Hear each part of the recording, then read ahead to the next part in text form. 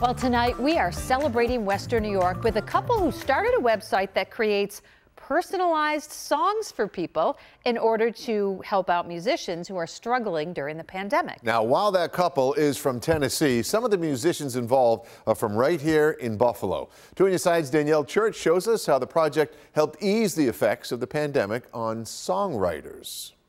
Before the pandemic began, Ellen and Omaya Ataut's friends asked the musicians to make them a song for their wedding. When they played it, it was like a much bigger hit than we thought. People were crying. When the pandemic came around, it gave the couple from Chattanooga, Tennessee, the idea to create a website that makes personalized songs for people called Songlorious. We started getting too many orders to handle and artists reaching out to us, so that's when we started hiring artists. They ended up hiring more than 100 musicians who had been struggling to make ends meet during the pandemic when live shows became non-existent. That's pretty much, 90% of your income. As soon as that was taken away, it's like we're all self-employed, so there was nothing else for us to do. Nico Zarcone is a musician here in Buffalo. Welcome to the family. He joined Songlorious after seeing an ad on Facebook. They came in and saved the day, really.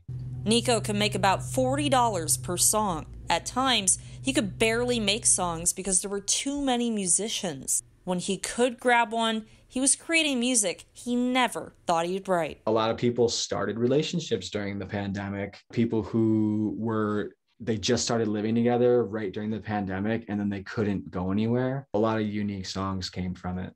Even as venues begin to open up,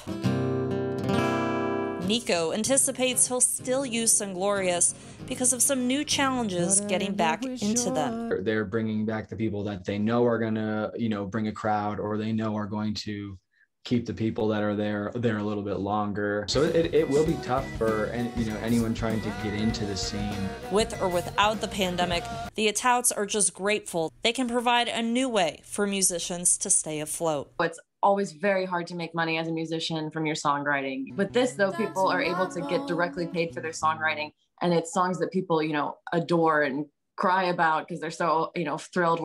Danielle Church, Channel 2 News.